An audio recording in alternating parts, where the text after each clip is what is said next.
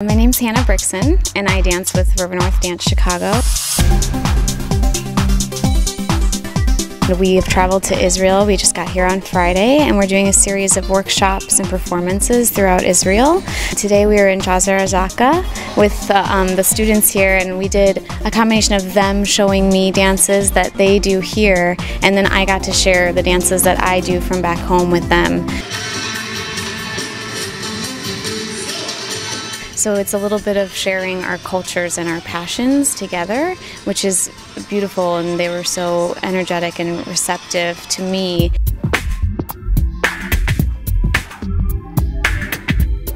My name is Ethan Kirschbaum. I'm here with River North Dance Chicago, and I had the pleasure of teaching here in an Arabic community. We did a disco class, so it was really powerful to me to share something that's so personal.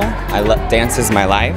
And to come so far from home with people that don't even speak my language and are able to learn a little bit about my culture and a little about what I do every day was so beautiful, and I really can't thank them enough for having me here. We're kind of bridging any sort of gap between people that are far away, coming together through dance, which is wonderful.